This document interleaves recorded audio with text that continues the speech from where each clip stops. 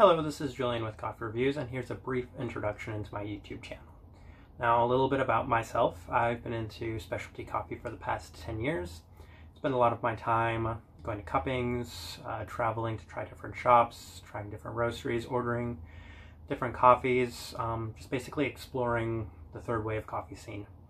Now, the goal of this channel is two things. It's to, first off, get a lot of people that are unfamiliar with third wave and specialty coffee introduced to what exactly it is and how it differs from what people perceive as dark and bitter coffee.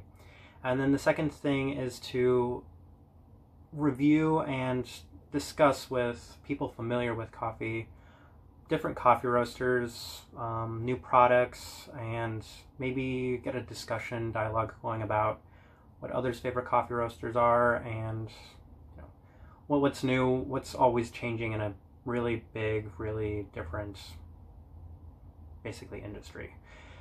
And I'm going to go ahead with a little bit about this channel. So this channel was inspired by a YouTuber and co-founder of Square Mile, James Hoffmann.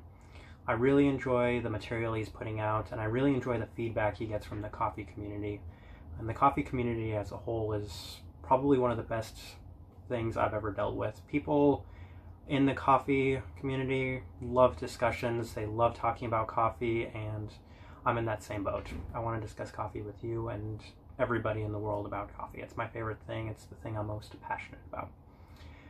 And the types of things I'm going to be looking to do on this channel, I'm going to be looking to review new roasteries. I'm going to be traveling upcoming here, so I'm going to be reviewing some coffee shops as well as some of their offerings. Possibly some new product reviews. I know that there's some things coming out, and of course news for anything that is coffee related, possibly things, experiments, new processing methods from some major coffee roasteries. And I feel like it would be great if I could get some communication with people back and forth, hear things that they're curious about trying, hear their opinions on some coffee roasteries, some coffee shops, maybe even some thoughts about the differences between what people consider these second wave shops, the expansion of places like Blue Bottle, La Colombe being all over Whole Foods and into the new mainstream sort of thing. A lot of these big coffee roasteries are becoming more mainstream these days. So the coffee rating scale, that's one of the main things I did want to discuss in this video real quick. I'm not associated with Coffee Review, the website, in any capacity at all. What I do like is their method for reviewing coffee. Now, I'm going to be using their 0 to 100 scale, and for me, anything below an 80, I'm never going to be drinking on this channel. I like to stick to the third wave specialty coffee, and I feel like anything that would be below that 80 threshold, I can't recall ever having anything done by a specialty roaster that would be considered less than an 80 for me.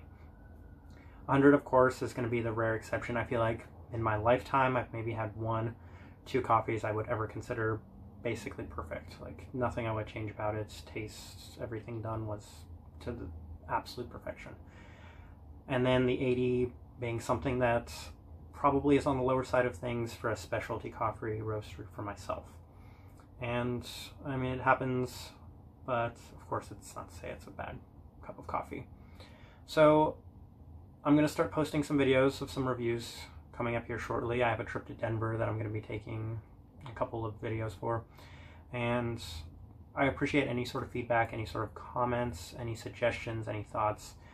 Feel free to let me know, and I will read every single message and do the best I can. And thanks for watching.